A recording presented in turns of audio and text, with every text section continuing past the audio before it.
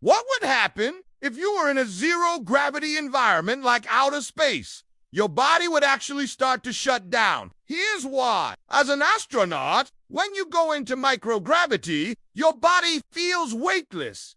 But that doesn't mean there's no gravity. It just means that the gravity is evenly distributed. So it's not pulling you down, but it is still affecting you. Your heart rate would go up because your body thinks it's in danger. Your blood pressure would also go up because your body is trying to pump blood faster. And your muscles would start to atrophy because they're not being used. You might be able to walk around for a bit, but eventually you would collapse because your body is not used to this type of movement. Your bones would become softer because they're not being put under stress. And if you were to stay in microgravity for any longer, your organs would start to shut down one by one. So it's a good thing that we don't have any astronauts in space for very long periods of time. If you want to hear more about what happens to the human body in space, there's a video on my channel